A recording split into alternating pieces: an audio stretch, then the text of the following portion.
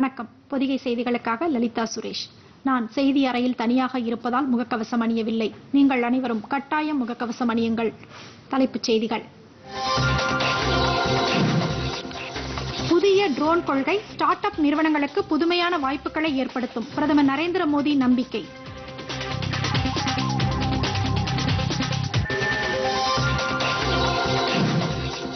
நாடு முழுவதும் உள்ள அமைப்புசாரா தொழிலாளர்களின் தகவல்களை உள்ளடக்கிய e-Shram இணையதளம் மத்திய தொழிலாளர் நலத்துறை அமைச்சர் பூபேந்தர் யாதவ் தொடங்கி வைத்தார்.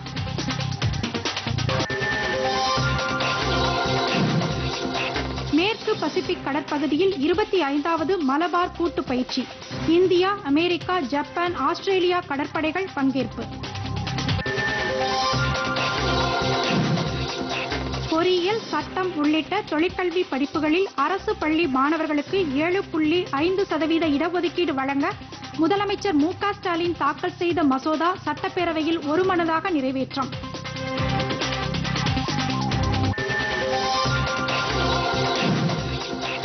இந்தியாவுக்கு எதிரான 3வது டெஸ்ட் கிரிக்கெட்.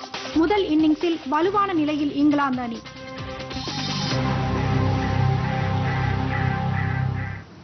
விரிவான செய்திகள். புதிய ட்ரோன் கொள்கை ஸ்டார்ட் அப் நிறுவனங்களுக்கு புதுமையான வாய்ப்புகளை ஏற்படுத்தும் என்று பிரதமர் நரேந்திர மோடி நம்பிக்கை தெரிவித்துள்ளார்.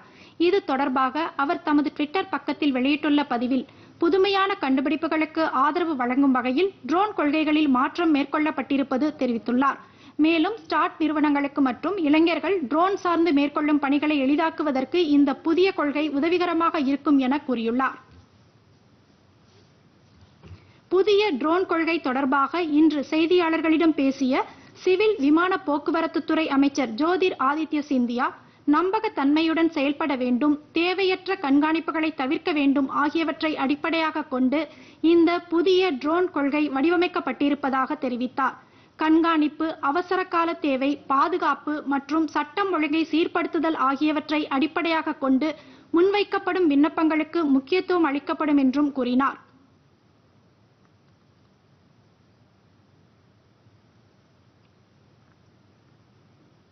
மத்திய அரசு இன்று வெளியிட்டுள்ள இந்த புதிய ட்ரோன் கொள்கையின்படி ட்ரோன் மூலம் சரக்கு பொருட்களை ஏற்றுமதி மற்றும் இறக்குமதி செய்வதற்கு தனி வழித்தடங்கள் அமைக்கப்படும் என தெரிவிக்கப்பட்டுள்ளது.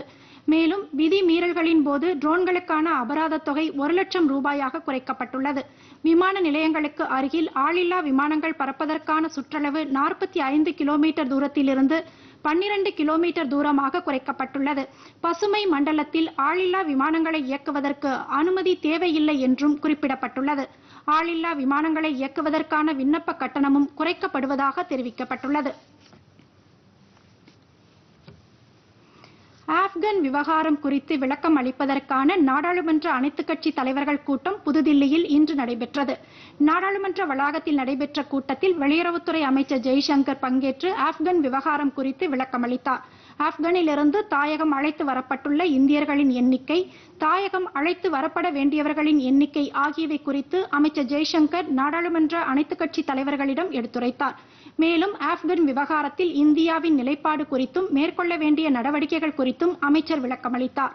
மத்திய அமைச்சர்கள் பிரகலாத் ஜோஷி, பியூஷ் கோயல், முரளிதரன், மீனாட்சி லேகி மற்றும் அர்ஜுன் ராம் மெக்வால் ஆகியோரும் இந்த கூட்டத்தில் பங்கேற்றனர். மதச்சார்பற்ற ஜனதாதள் தலைவர் தேவே கவுடா, தேசியவாத காங்கிரஸ் கட்சி தலைவர் சரத் பவார், காங்கிரஸ் சார்பில் மல்லிகார்ஜுன கார்கே மற்றும் ஆதிர் ரஞ்சன் சௌத்ரி, திமுகவின் டி.ஆர். பாலு, திரிணாமுல் காங்கிரசின் சௌகத் ராய், பிஜு ஜனதாதளின் பிரசன்ன ஆச்சாரியா ஆகியோரும் இந்த கூட்டத்தில் பங்கேற்றனர். நாடு முழுவதும் உள்ள அமைப்புசாரா தொழிலாளர்களின் தகவல்களை உள்ளடக்கிய e-Shram இணையதள சேவையை மத்திய தொழிலாளர் நலத்துறை அமைச்சர் பூபேந்தர் யாதவ் இன்று தொடங்கி வைத்தார். நிகழ்ச்சியில் பேசிய மத்திய இணையமைச்சர் ராமேஸ்வர் தெலி, மத்திய அரசின் அனைத்து நலத்திட்ட உதவிகளும் அமைப்புசாரா தொழிலாளர்களின் வீடுகளுக்கே சென்று சேர்வதற்கு இந்த இணையதளம் பயன்படும் என கூறியுள்ளார். நாட்டின் கடைக்கோடி பகுதியிலும் பணியாற்றி வரும் அமைப்புசாரா தொழிலாளர்களுக்கு e-Shram இணையதளம் உதவிகரமாக இருக்கும் என்றும் அவர் தெரிவித்துள்ளார்.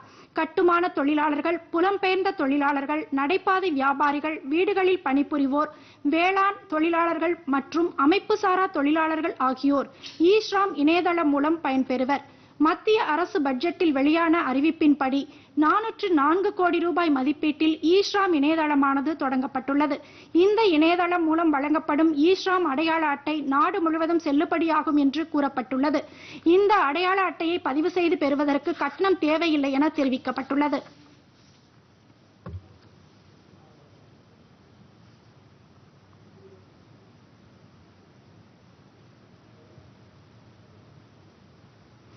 இந்தியா, அமெரிக்கா, ஜப்பான், ஆஸ்திரேலியா நாடுகளின் கடற்படைகள் பங்கேற்கும் 25வது மலபார் கூட்டுப்பயிற்சி இன்று தொடங்கியது. மேற்கு பசிபிக் கடற்பகுதியில் நடைபெறும் இந்த கூட்டுப்பயிற்சியை அமெரிக்கா தலைமையேற்று நடத்துகிறது. இன்று முதல் 29ஆம் தேதி வரை இந்த மலபார் கூட்டுப்பயிற்சியானது நடைபெறவுள்ளது. கடந்த 1992ஆம் ஆண்டு இந்தியா மற்றும் அமெரிக்க கடற்படைகளுக்கு இடையே முதலாவது கூட்டுப்பயிற்சி தொடங்கியது. கடந்த 2015ஆம் ஆண்டு ஜப்பானும் 2020ஆம் ஆண்டு ஆஸ்திரேலியாவும் மலபார் கூட்டுப்பயிற்சியில் இணைந்தது குறிப்பிடத்தக்கது.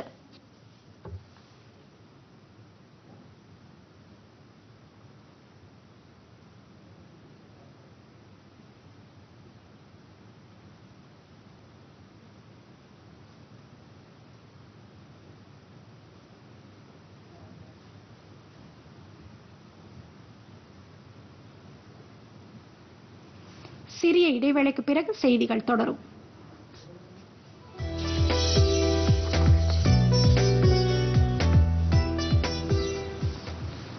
நமது பொதிகையில் திங்கள் முதல் வெள்ளி வரை மாலை 5:30க்கு கண்மணி பூங்கா.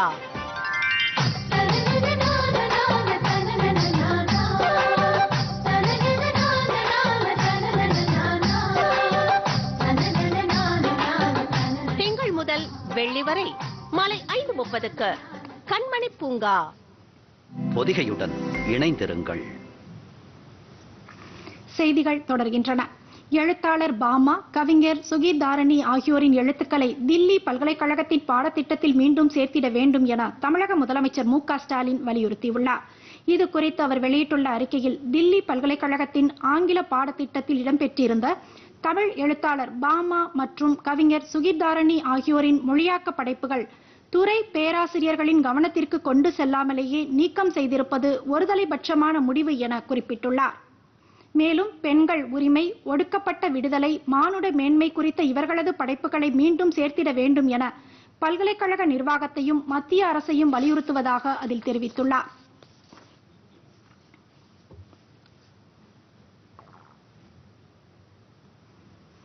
சிறு தொழில்கள் மேம்பாட்டு வங்கி குறு, சிறு மற்றும் நடுத்தர தொழில்களை மேம்படுத்த 524 கோடி ரூபாய் நிதியுதவிக்கான ஒப்புதல் கடிதத்தை தமிழக முதலமைச்சர் மு.க.ஸ்டாலினிடம் அவ்வங்கியின் தலைவர் மற்றும் மேலாண் இயக்குநர் சிவசுப்பிரமணியன் ராமன் வழங்கினார். இது குறித்து வெளியிடப்பட்டுள்ள செய்திக்குறிப்பில், சிறு தொழில்கள் மேம்பாட்டு வங்கியின் தொகுதி மேம்பாட்டு நிதி என்னும் திட்டத்தின் கீழ் தமிழகத்தில் உள்ள தொழில் பகுதிகளை மேம்படுத்த இந்த கடிதம் வழங்கப்பட்டுள்ளதாக தெரிவிக்கப்பட்டுள்ளது. முதற்கட்டமாக வழங்கப்படும் இந்த நிதி பின்னர் திட்டங்கள் நிறைவேறியதுடன் கூடுதல் நிதி வழங்கப்படும் என வங்கியின் மேலாண் இயக்குநர் தெரிவித்தார். மேலும் இந்த தொகுதி மேம்பாட்டு நிதியை பயன்படுத்துவது இந்தியாவிலேயே முதல் மாநிலமாக இருப்பது தமிழகம்தான் என்பது குறிப்பிடத்தக்கது. காஞ்சிபுரம், கோவை, ஒசூர் ஆகிய தொழிற்சாலைகளுக்கு தேவையான தண்ணீர் வழங்கும் திட்டம், ஒரக்கடத்தில் மருத்துவ உபகரண தொழில் பூங்கா மற்றும் அம்பத்தூர், கோயம்புத்தூர், தூத்துக்குடியில் உள்ள தொழிலாளர்களுக்கான வீட்டு வசதி திட்டம் உள்ளிட்டவை இந்த நிதியின் மூலம் செயல்படுத்தப்படும் என தெரிவிக்கப்பட்டுள்ளது. திருப்பூர் மாவட்டம் அவிநாசி ஊராட்சி ஒன்றியத்திற்குட்பட்ட நம்பியாம்பாளையத்தில் மாநில செய்தித்துறை அமைச்சர் மு.பே. சாமிநாதன், நீலகிரி நாடாளுமன்ற உறுப்பினர் ஆர். ராசா ஆகியோர் ஒருங்கிணைந்த அரசு ஆரம்ப சுகாதார கட்டிடத்தை திறந்து வைத்தனர். நம்பியாம்பாளையத்தில் 1,40,00,000 ரூபாய் மதிப்பீட்டிலும், தண்டுக்காரன் பாளையத்தில் 25 லட்சம் ரூபாய் மதிப்பில் துணை சுகாதார நிலையத்தையும் அமைச்சர் திறந்து வைத்தார். அவிநாசி பொது மருத்துவமனையில் 3 லட்சம் ரூபாய் மதிப்பீட்டில் நன்கொடையாளர்கள் வழங்கிய குளிர்சாதன எந்திரங்கள், 20 லட்சம் ரூபாய் மதிப்பீட்டில் மின்னாக்கி ஆகியவற்றையும் மருத்துவமனை பயன்பாட்டிற்கு வழங்கினார். பின்னர் செய்தியாளர்களிடம் பேசிய அமைச்சர், நோயாளி இல்லத்திற்கே சென்று தேவையான சிகிச்சை அளிக்கும் மக்களை தேடி மருத்துவம் என்ற திட்டத்தின் கீழ் திருப்பூர் மாவட்டத்தில் சுமார் 2500 நீரிழிவு நோயாளிகள் பயனடைந்துள்ளதாக தெரிவித்தார்.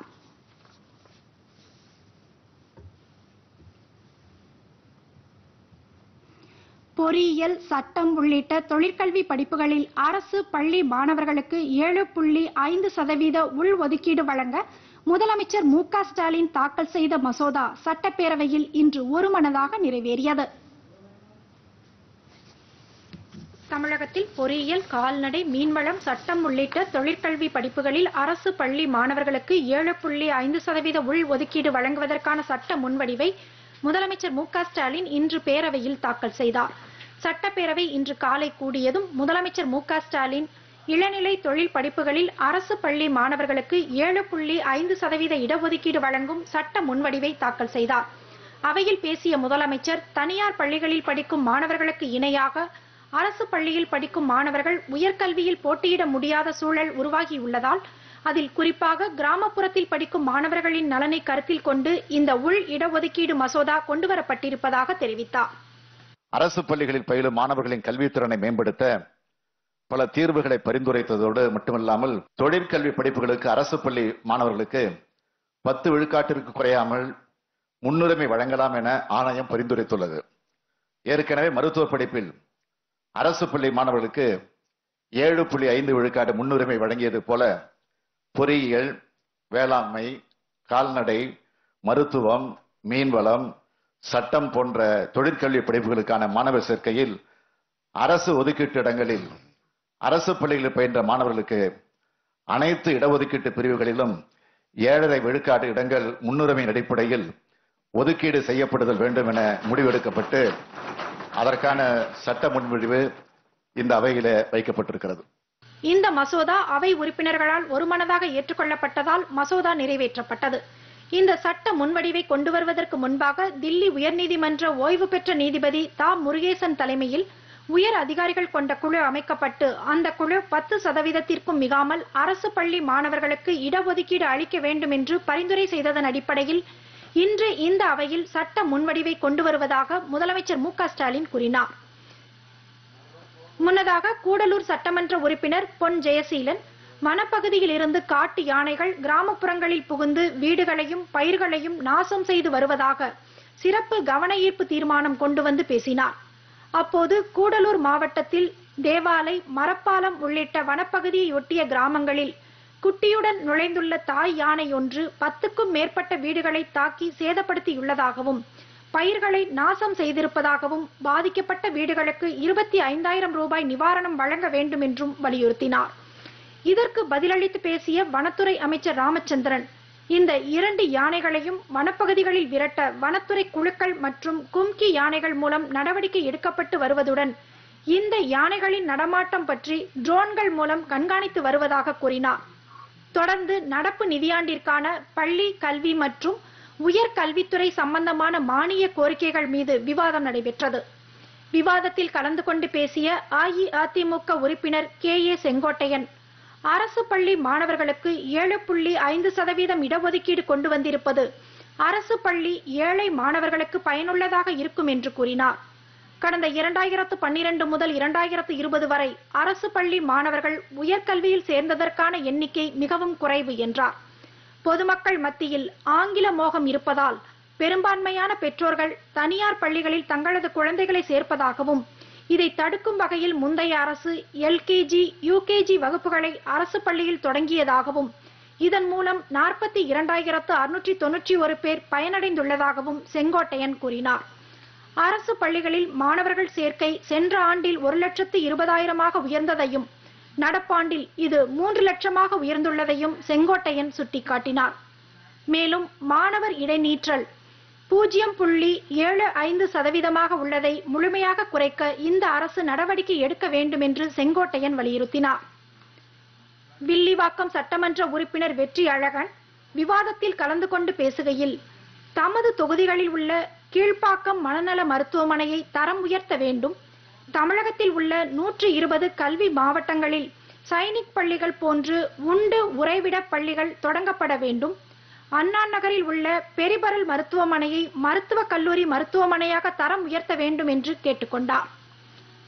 திருவண்ணாமலை அரசு கலைக்கல்லூரி பெயர் மாற்றம் தொடர்பாக திமுகவின் கலசப்பாக்கம் சட்டமன்ற உறுப்பினர் பேசூதி சரவணன் பேசுகையில், மீண்டும் அக்கல்லூரிக்கு கலைஞர் பெயரை சூட்ட வேண்டும் என்று கேட்டுக்கொண்டார். இந்த கோரிக்கைக்கு உடனடியாக பதிலளித்த உயர்கல்வித்துறை அமைச்சர் பொன்முடி, திருவண்ணாமலை அரசு கலைக்கல்லூரி மீண்டும் கலைஞர் கருணாநிதி அரசு கலைக்கல்லூரி என்று பெயர் மாற்றம் செய்யப்படும் என்று தெரிவித்தார். இதற்கு முதலமைச்சர் ஒப்புதல் தெரிவித்துள்ளதாகவும் கூறினார்.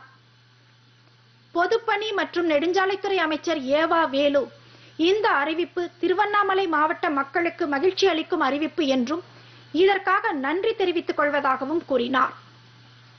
விடுதலை சிறுத்தைகள் கட்சி சட்டமன்ற உறுப்பினர் ஷானவாஸ் பேசுகையில், மொழியியல் பல்கலைக்கழகம் ஒன்றை ஏற்படுத்த வேண்டும் என்று கேட்டுக்கொண்டார்.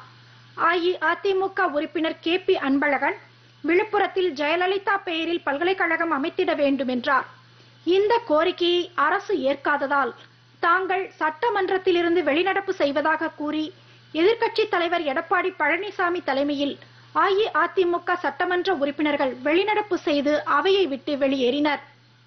பள்ளி கல்வித்துறை அமைச்சர் அன்பில் மகேஷ் பொய்யாமொழி, அரசு பள்ளியில் பயிலும் மாணவர்கள் பயன்பெற உயர்கல்வி, தொழில் மற்றும் வேலை வாய்ப்பிற்கு வழிகாட்டும் ஆலோசனை மையம் அமைக்கப்படும் என்றார்.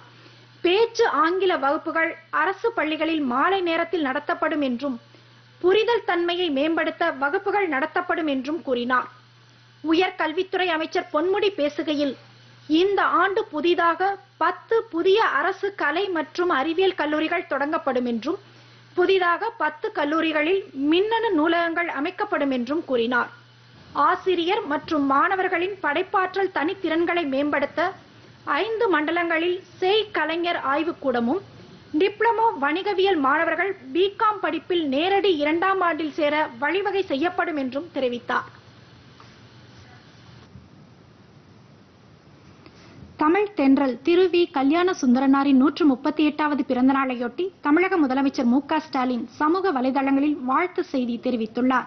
இது குறித்து அவர் வெளியிட்டுள்ள வாழ்த்துச் செய்தியில், தமிழ் மொழி நடையை மூச்சாக கொண்டவர் திருவிக என்றும், தொழிற்சங்க இயக்கத்தின் முன்னோடிகளில் ஒருவர் என்றும், தந்தை பெரியாரை வைக்கம் வீரர் என புகழ்ந்தவர் என்றும் குறிப்பிட்டுள்ளார். மேலும் தமிழ் சமூக மேம்பாட்டிற்கு உழைத்த திரு வி. கல்யாண சுந்தரனாரை என்றென்றும் போற்றுவோம் என்றும் மு.க. ஸ்டாலின் தெரிவித்துள்ளார்.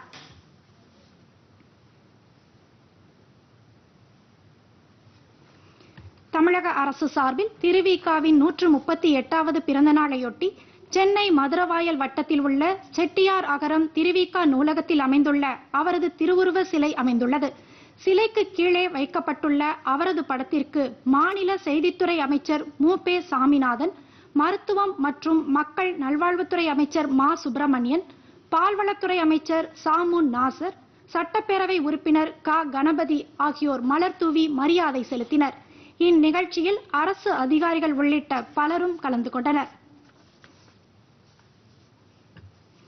திருவாரூர் மாவட்டத்தில் உள்ள 11 ஆரம்ப சுகாதார நிலையங்களுக்கு கொரோனா சிகிச்சைக்கு தேவைப்படும் ஆக்சிஜன் தயாரிப்பு இயந்திரங்களை மாவட்ட ஆட்சியர் காயத்ரி கிருஷ்ணன் வழங்கினார். மாவட்ட ஆட்சியர் கூட்டரங்கில் இந்தியன் ரெட் கிராஸ் சொசைட்டி சார்பில் 20 லட்சம் ரூபாய் மதிப்பிலான 22 ஆக்சிஜன் செறிவூட்டிகளை மாவட்டத்தில் உள்ள பெரும்பண்ணையூர், முத்துப்பேட்டை, ஆலங்குடி ஆகிய 11 ஆரம்ப சுகாதார நிலையங்களுக்கு ஆட்சியர் வழங்கினார். பின்னர் டெங்கு காய்ச்சல் மற்றும் நோய் தடுப்பு குறித்து அரசு துறை அதிகாரிகளுடன் ஆட்சியர் ஆலோசனை நடத்தினார். அப்போது ஊராட்சிகள், பேரூராட்சிகள், நகராட்சிகளில் தூய்மை பணிகளை விரைந்து மேற்கொள்ள அதிகாரிகளுக்கு ஆட்சியர் உத்தரவிட்டார். நாட்டின் 75வது சுதந்திர தின விழாவையொட்டி தியாகிகளின் இல்லங்களுக்கு ஆட்சியர் உள்ளிட்ட அதிகாரிகள் நேரில் வந்து சால்வை அணிவித்து கௌரவித்தது மகிழ்ச்சி அளிப்பதாக மதுரையைச் சேர்ந்த சுதந்திர போராட்ட தியாகி திருநாவுக்கரசு தெரிவித்துள்ளார். மதுரை மாவட்டம் மாடக்குளம் பகுதியில் வசிக்கும் 96 வயதான தியாகி திருநாவுக்கரசு.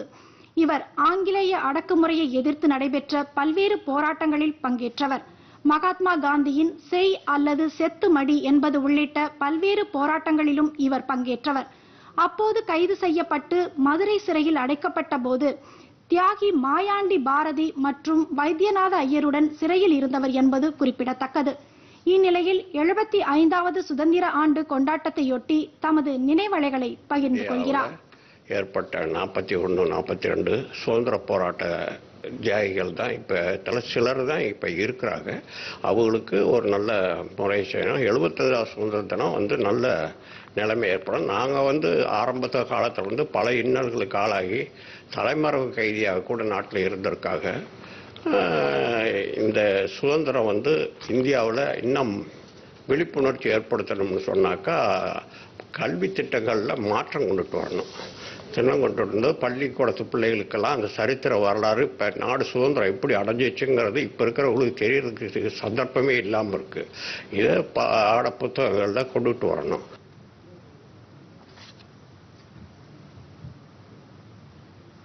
மத்திய கல்வி அமைச்சகம் நடத்தும் தேசிய வருவாய் வழி மற்றும் தகுதி படிப்பு உதவித்தொகை வழங்கும் திட்டத்தின் கீழ் நாமக்கல் மாவட்டத்தில் பலனடைந்த மாணவர்கள் சிலர் மத்திய அரசுக்கு நன்றி தெரிவித்துள்ளனர். பொருளாதாரத்தில் பின்தங்கிய மாணவர்கள், ஊரக பகுதிகளில் கல்வி பயின்று வரும் மாணவர்கள் தொடர்ந்து கல்வி கற்கவும் இடைநிற்றலை தவிர்க்கவும் இந்த திட்டம் மத்திய அரசால் கொண்டு வரப்பட்டுள்ளது. இந்த NMMS தேசிய தேர்வு எழுதி வெற்றி பெறும் 8ஆம் வகுப்பு மாணவர்களுக்கு ஒவ்வொரு ஆண்டும் உதவித்தொகையை மத்திய அரசு வழங்கி வருகிறது. இதன் மூலம் தேர்வு செய்யப்பட்ட மாணவர்கள் ஒவ்வொருவருக்கும் மாதந்தோறும் 1000 வீதம் ஆண்டுக்கு 12,000 ரூபாய் வரை அவர்களது வங்கிக் கணக்கில் வரவு வைக்கப்படுகிறது. நாமக்கல் மாவட்டத்தில் ஆண்டுதோறும் 400க்கும் மேற்பட்டோர் பலனடைந்து வருகின்றனர். பாச்சல் கிராமத்தில் 100% தேர்ச்சியுடன் செயல்பட்டு வரும் அரசு மேல்நிலைப்பள்ளி மாணவர்கள் 20க்கும் மேற்பட்டோர் பலனடைந்துள்ளனர். மத்திய அரசின் இந்த NMMS திட்டம் தங்களுக்கு பேருதவியாக அமைந்துள்ளதாக மாணவர்கள் சிலர் தெரிவித்துள்ளனர்.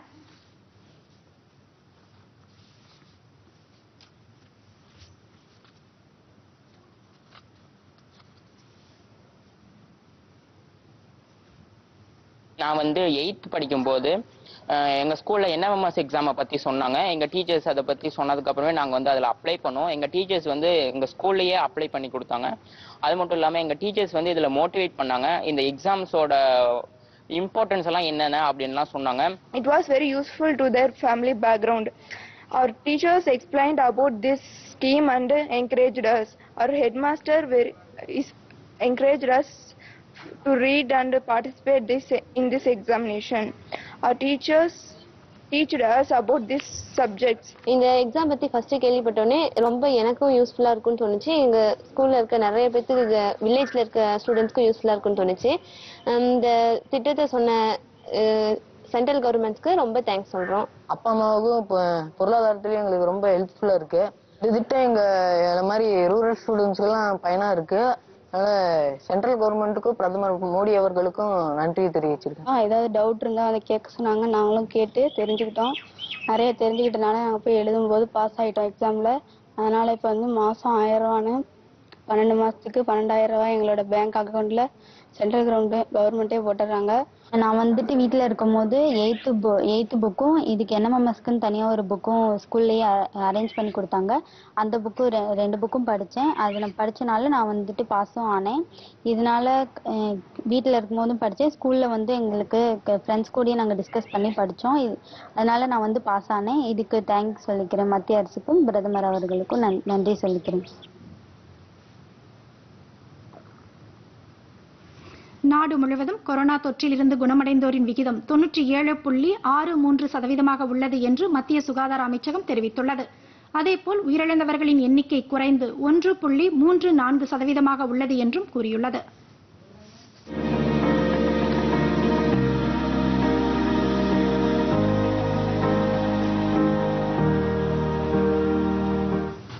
நாடு முழுவதும் நேற்று 46,164 பேருக்கு கொரோனா தொற்று உறுதி செய்யப்பட்டுள்ளது. மேலும் ஒரே நாளில் 34,159 பேர் கொரோனா தொற்றிலிருந்து குணமடைந்துள்ளதாக மத்திய சுகாதார அமைச்சகம் தெரிவித்துள்ளது. சிகிச்சை பலனின்றி 607 பேர் உயிரிழந்துள்ளனர். தற்போது 3,33,725 பேர் சிகிச்சையில் இருப்பதாக மத்திய சுகாதார அமைச்சகம் தெரிவித்துள்ளது. சர்வதேச அளவில் கொரோனா தொற்றால் பாதிக்கப்பட்டவர்களின் எண்ணிக்கை 21,47,34,986 அதிகரித்துள்ளது. இதுவரை தொற்று பாதிப்பு காரணமாக 44,75,996 பேர் உயிரிழந்துள்ளனர். தொற்றிலிருந்து 19,20,67,950 பேர் குணமடைந்துள்ளனர். நாடு முழுவதும் இதுவரை 60 கோடிக்கும் அதிகமான தடுப்பூசிகள் செலுத்தப்பட்டுள்ளதாக மத்திய சுகாதார அமைச்சகம் தெரிவித்துள்ளது. நேற்று ஒரே நாளில் 80,40,000க்கும் அதிகமான தடுப்பூசிகள் செலுத்தப்பட்டுள்ளது. கொரோனா பரவலை கட்டுப்படுத்த நாடு முழுவதும் தடுப்பூசி போடும் பணிகள் தீவிரமாக நடைபெற்று வரும் நிலையில் இதுவரை 60,38,46,475 தடுப்பூசிகள் செலுத்தப்பட்டுள்ளதாக மத்திய சுகாதார அமைச்சகம் தெரிவித்துள்ளது. இந்நிலையில் நாடு முழுவதும் நேற்று 80,40,407 தடுப்பூசிகள் செலுத்தப்பட்டுள்ளது. இதில் முதல் தவணையாக 58,46,332 தடுப்பூசிகளும், இரண்டாம் தவணையாக 21,94,075 தடுப்பூசிகளும் செலுத்தப்பட்டுள்ளன. தமிழகத்தில் இதுவரை 2,97,90,533 தடுப்பூசிகள் செலுத்தப்பட்டுள்ளது. அதில் 2,40,33,337 தடுப்பூசிகள் முதல் தவணையாகவும், 57,57,196 தடுப்பூசிகள் இரண்டாவது தவணையாகவும் செலுத்தப்பட்டுள்ளது. புதுச்சேரியில் 8,03,005 தடுப்பூசிகள் செலுத்தப்பட்டுள்ளதாக மத்திய அரசு அறிவித்துள்ளது.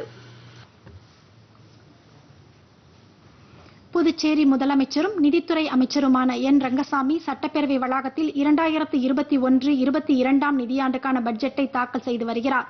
9,964 கோடி ரூபாய் அளவிலான பட்ஜெட்டை தாக்கல் செய்து வரும் முதலமைச்சர் தேர்தல் வாக்குறுதிகள் அனைத்தும் நிறைவேற்றப்படும் என தெரிவித்துள்ளார்.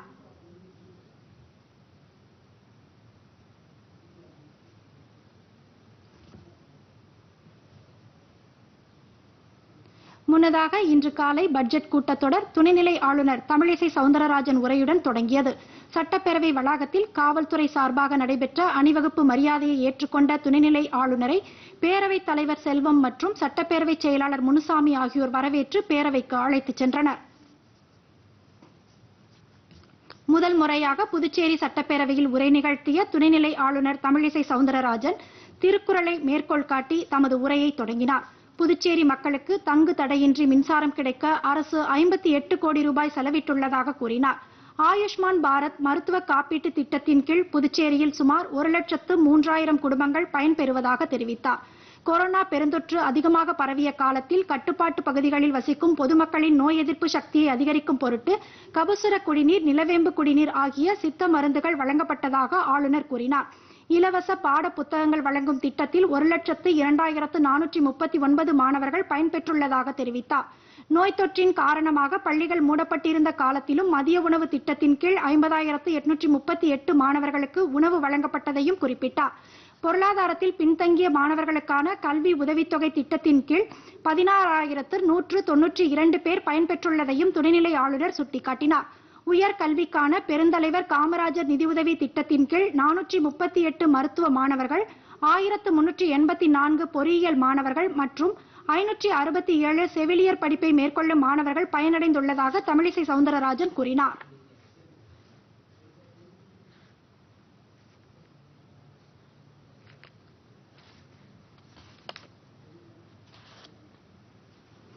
இந்தியாவுக்கு எதிராக லீட்ஸில் நடைபெற்று வரும் 3வது டெஸ்ட் கிரிக்கெட் போட்டியில் முதல் இன்னிங்ஸை ஆடி வரும் இங்கிலாந்து அணி 92 ரன் முன்னிலையில் உள்ளது.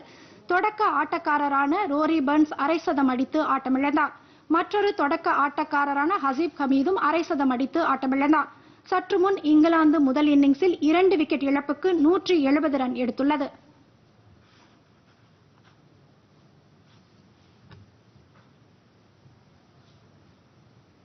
மீண்டும் தலைப்புச் செய்திகள். புதிய ட்ரோன் கொள்கை ஸ்டார்ட் அப் நிறுவனங்களுக்கு புதுமையான வாய்ப்புகளை ஏற்படுத்தும், பிரதமர் நரேந்திர மோடி நம்பிக்கை.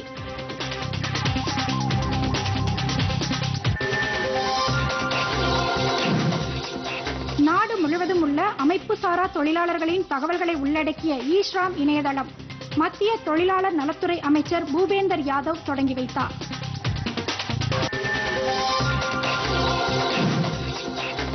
மேற்கு பசிபிக் கடற்பகுதியில் 25வது மலபார் கூட்டு பயிற்சி, இந்தியா, அமெரிக்கா, ஜப்பான், ஆஸ்திரேலியா கடற்படைகள் பங்கேற்பு. பொறியியல், சட்டம் உள்ளிட்ட தொழிற்கல்வி படிப்புகளில் அரசு பள்ளி மாணவர்களுக்கு 7.5% இடஒதுக்கீடு வழங்க முதலமைச்சர் மு.க. ஸ்டாலின் தாக்கல் செய்த மசோதா சட்டப்பேரவையில் ஒருமனதாக நிறைவேற்றம்.